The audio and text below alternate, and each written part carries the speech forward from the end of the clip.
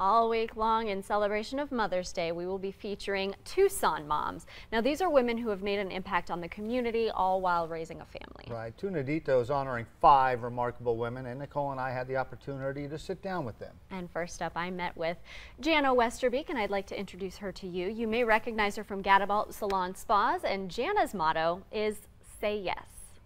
You just say yes, you know, if you can make an impact, if you can help somebody, that's what we're all here for. It's not about us, it's about what we can do to better the world and leave it better than we found it.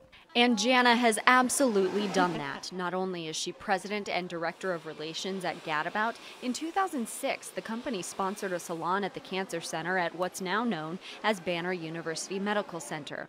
On top of that, she's been honored for her work with Nidito, the Boys and Girls Clubs, Habitat for Humanity, and others. I was always my best self, staying busy.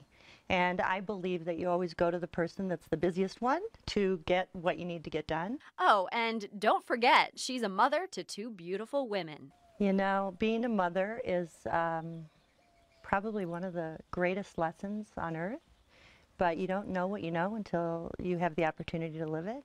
She's been an amazing example for not only her daughters, but many others in the Tucson community. Jana says she couldn't have done it without her husband, Frank. I could have never done any of it without him. So, you know, to be a mother, it's who you surround yourself with and how you provide for others, but what you get for yourself. So it's great to be a team, to be a parent, and it's a privilege. It's with her family's support that she continues to say yes.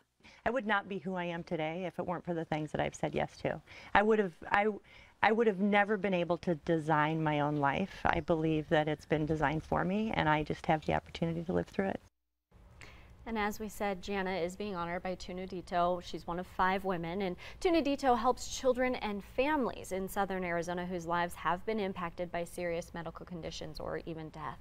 If you'd like more information about that organization, you can go to our website, KVOA.com.